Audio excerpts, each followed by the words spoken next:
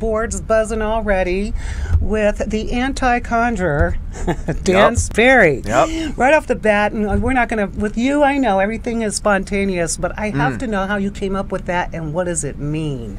What, the name or the word Anti-Conjurer? Anti-Conjurer. Yeah, so basically the way back story is there's magician conventions. That's a thing, like that exists. And when I was a teenager, like probably about 15 or 16, a buddy of mine were at this convention, and in the same building, in the same facility, there was also a volleyball convention going on. Well, girls volleyball convention. And so we were both like, wow, all right. So there's all these girls getting hit up by these like, creepy, weird, nerdy magician guys.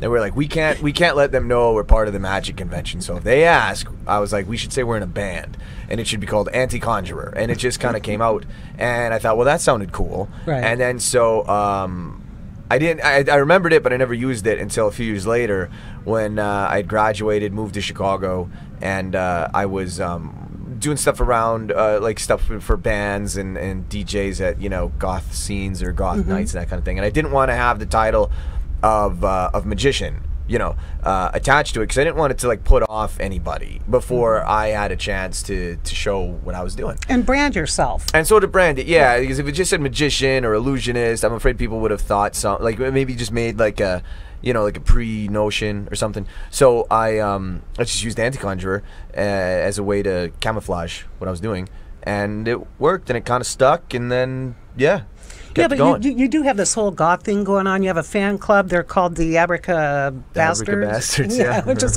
kind of funny. And they're very passionate. No, I think some of them have been trying to chat with you. You might want to say hi to your friends in Germany. Hi guys. Yeah, sorry about the live stream today. I had to do this, but we'll get together later. Yes. Just keep an eye on the Twitter and the Facebook. We'll figure it out. It all works. Yeah.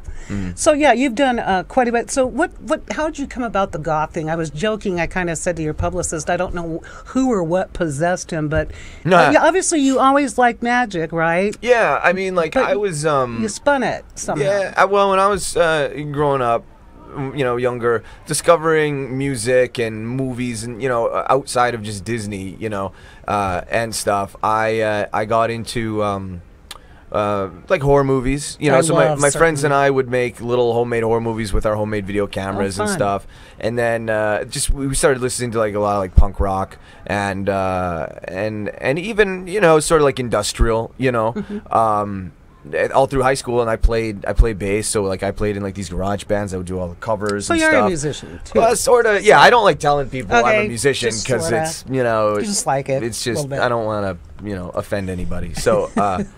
So it just was, that was the scene that I sort of was most comfortable in, and that's just it. That's but your magic's got some dark edginess to it. Well, yeah, I took interest in those other sorts of outlets and applied them to the magic tricks to create a sort of semi-different presentation, I guess you could say. I guess you could say you had Sharon Osbourne in Stitches. I mean, she was hysterical, and Howie, that was a pretty incredible trick, I gotta say, that you pulled on America's Got Talent. Yeah. So was that? Do you do all your own tricks? Do you create them? Or is that? No, or do you have not a team, necessarily. Some are based in a lot of old, pre-existing, thoughts and ideas, and then try to make them apply to my style. I don't necessarily. I like your style. Thank you. I don't necessarily come up with things, but I adapt things. You know what I'm saying? Yeah, that lozenge thing was just a lifesaver. And thanks. That was. I bet you get a lot of response from that. Yeah, I still do it. It closes my show now because I've been doing it for so long, and people usually that's the first thing that people have ever seen me do. So it's like my moonwalk. Now. I kind of have to keep doing it. Yeah, it's pretty fantastic. I'm okay doing it. It's fun. So, do you have a favorite musician today, or one particular that you liked back then? Houdini must have really been an inspiration. Oh, magician like Houdini? I didn't even musician. I was going to say Iggy Pop maybe, but Jim Morrison. I met magician. But, Iggy Pop.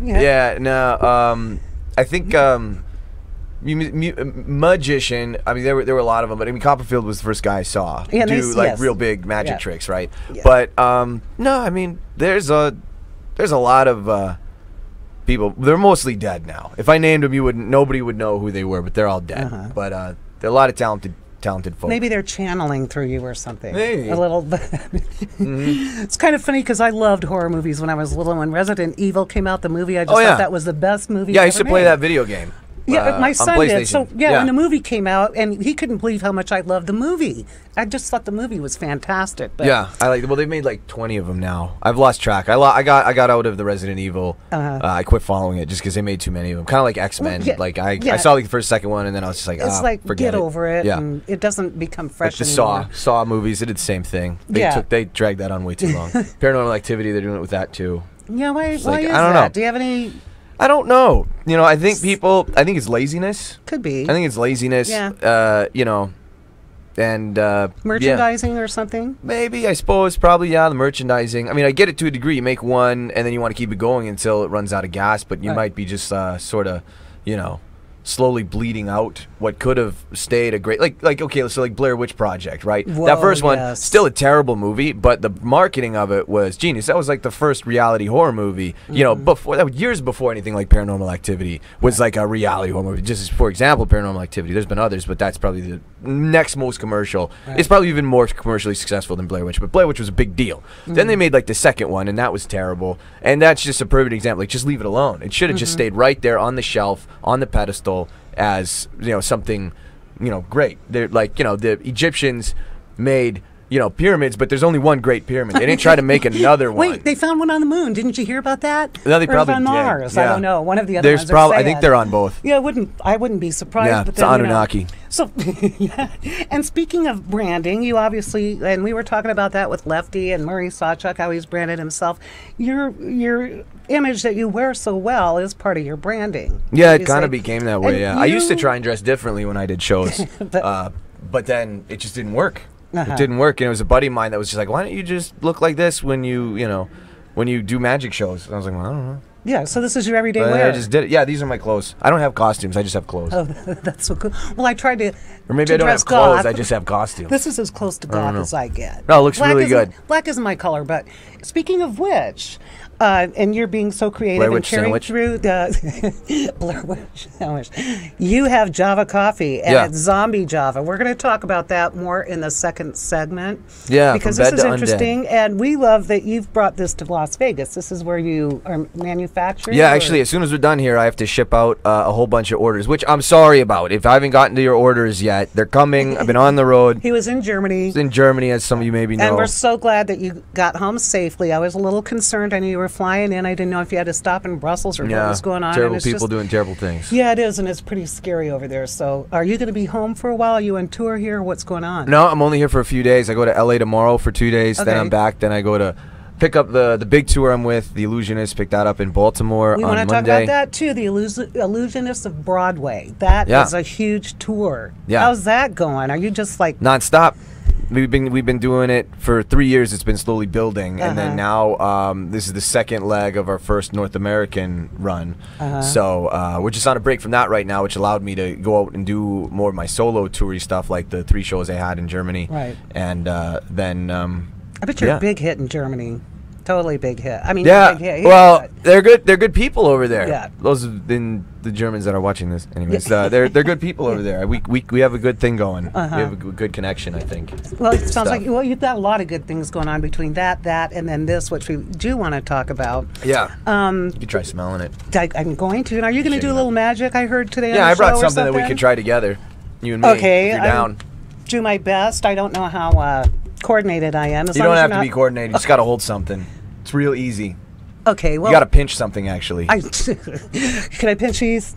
No, I don't know what you're doing with those hands right now. It's like a grope, but no, that was a whatever. grope. You're right. I'll have to pinch when I come back. Yeah. Well, I got to take a second, give a shout out to my sponsor, which is a Red Roof Inn across from the Hard Rock Hotel. Yay! On Paradise, pet friendly, free Wi-Fi, and continental breakfast for guests. No resort fees, no parking fees, which we're all upset about here in Las Vegas.